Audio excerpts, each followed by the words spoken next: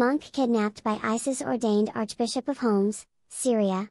Jacques Murad, a well-known advocate of Muslim-Christian dialogue who was kidnapped by ISIS in 2015, is consecrated Archbishop of the Syriac Catholic Diocese of Homs. Jacques Murad has been consecrated as Syriac Catholic Archbishop of Homs, Syria.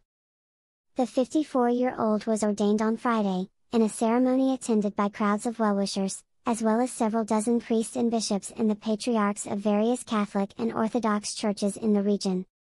Archbishop Murad, who was a monk of Mar Musa Monastery in Syria for many years before he was kidnapped by Islamic State terrorists, is well known as an advocate of Christian-Muslim dialogue. In an interview with Asia News, Archbishop Murad noted that the situation in his diocese, which has suffered from many years of war, violence, and economic instability, is a complex one. Despite this, however, the Archbishop struck an optimistic note, saying that most Christians in the area, predominantly farmers with a deep bond with their land, have remained. He also expressed gratitude for the priests of his diocese, who are young, and make a great contribution to the mission, saying that they work together with a spirit of synodality. Finally, Archbishop Murad also praised the practical ecumenism of the region, noting that Catholics, Orthodox, and Protestants work together beautifully. The prelate said that among his priorities as Archbishop would be renewing the theological and biblical education of priests, and helping families to live with dignity, at a time when the pressure of poverty is unbearable. Before his consecration, Archbishop Murad was for many years a monk of Mar Musa Monastery in Syria, a religious community founded by the Italian Jesuit Paolo Dall'Olio and dedicated to dialogue between Christians and Muslims.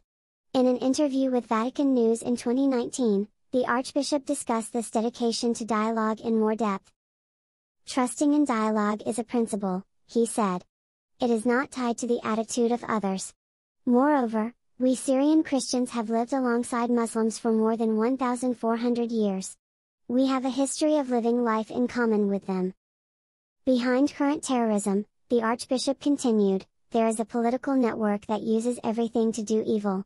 It is not a network inspired directly by Islam, but by a political project. As Christians we must stop this way of thinking, inspired by certain propaganda, according to which every Muslim is a terrorist.